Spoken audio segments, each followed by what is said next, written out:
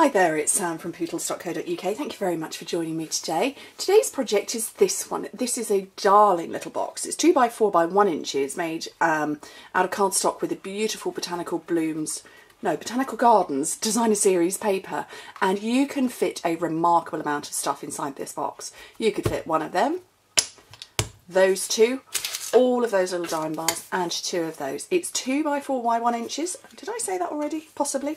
But look. One of our medium punches fits inside, no problem.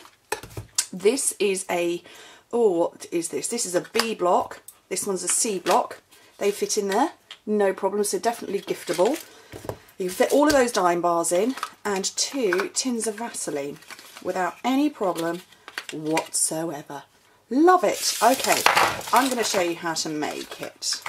And you need a piece of cardstock, isn't it cute?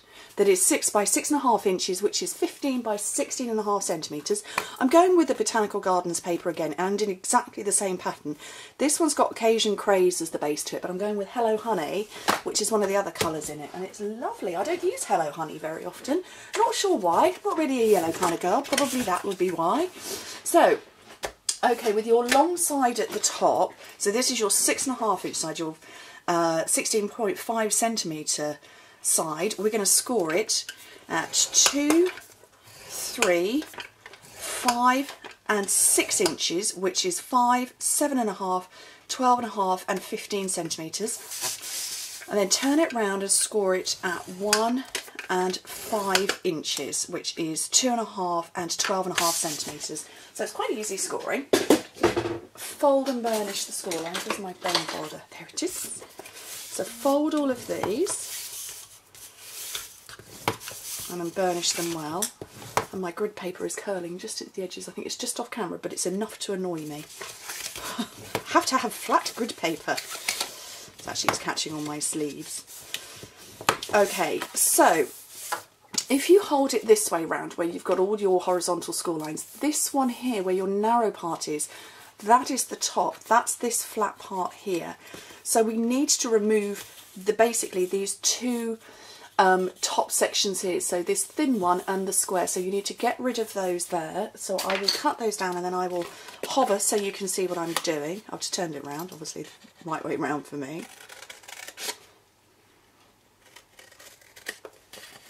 And do that on both sides.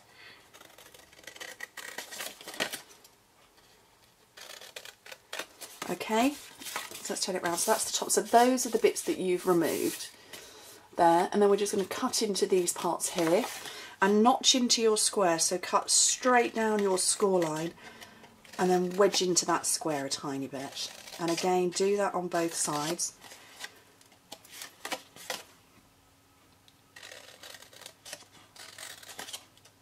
I love these kind of boxes. I didn't know how much I could fit in it until just before I started filming. I thought, oh, wonder what I can find in my rummage drawers to fit in there. So the box is going to all fold up like this and go around like that. So what I would suggest to you, because you need to get the DSP on first, is kind of hold it in position and put a little mark in the centre of each part that is going to be DSP'd up. So that's going to be the top, that's going to be the front and the back. And now this part here is obviously going to tuck inside, so this is also going to be the outer part, the front of the box. They're going to go round so you get this nice smooth finish. So they're also going to have DSP as well. And that is going to make life much easier for you when you stick it down, because you can see which bits to stick on. Okay, so let's go with some measurements. Don't panic about writing them down. It's all on my blog. In the description bar below, down there, you'll find a link directly to this project itself. So you need 2 bits for the front that measure 3 3/4 by 1 3/4, which is 9.5 by 4.5 centimetres. 2 of them. You need one that runs along the top, that one, 3/4 of an inch by 3 3/4, so that's 2 centimetres by 9.5. And then the 2 for the sides, 3/4 of an inch by 1 3/4, which is 2 by 4.5 centimetres. Okay. So let's get all of these snailed up. And just run adhesive all over them.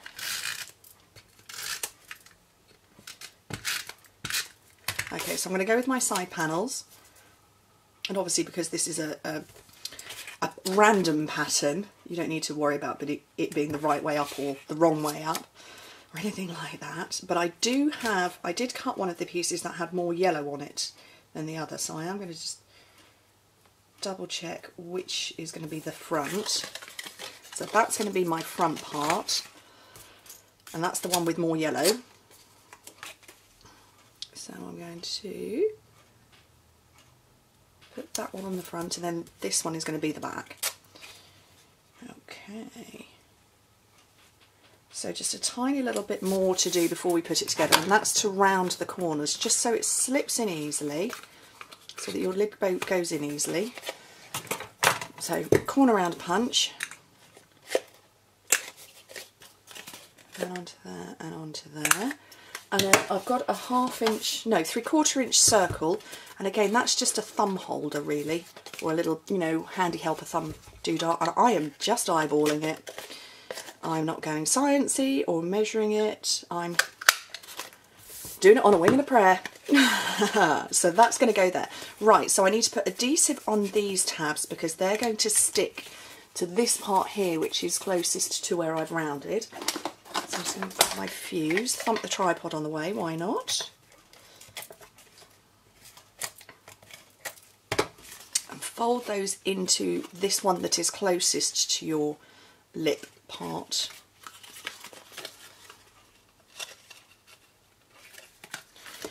Okay, so we're part way there, and then this bit is going to come round and be the front.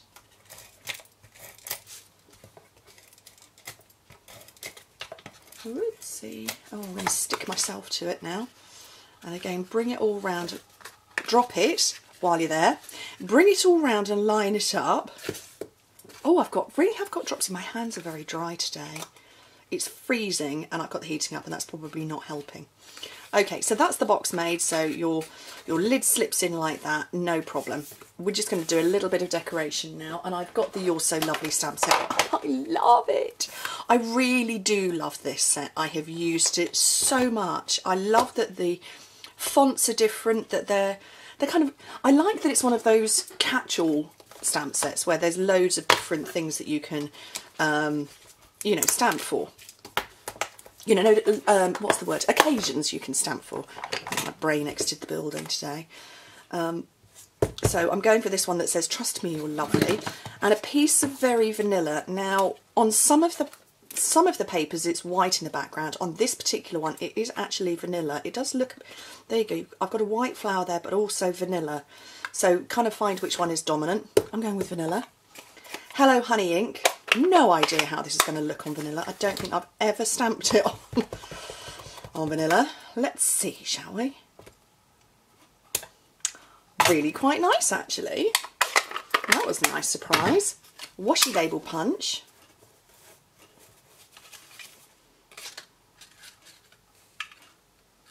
Maybe get a bigger piece of cardstock so you can actually keep hold of it. And then my faithful linen thread. And all I'm going to do is I'm just going to put some adhesive in the middle at the front, because actually I want to cover over the, I'm not tying a bow or anything. Everybody cheers in delight. I'm not trying to attempt to tie a bow. And I'm just going round 3 times.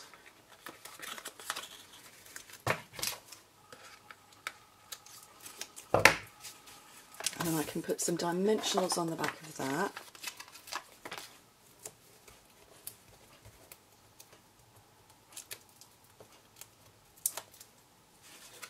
And that is my box made, because I'm going to cover up that adhesive. And that's the job done. Well, what do you think? Easy peasy. Like I say, there's loads you can fit in it. Yeah, you can... Oh! Just thrown my stylus has just caught in this. It's thrown across the table. So yeah, you could fit a punch in it. You could, like I say, I went to IKEA recently.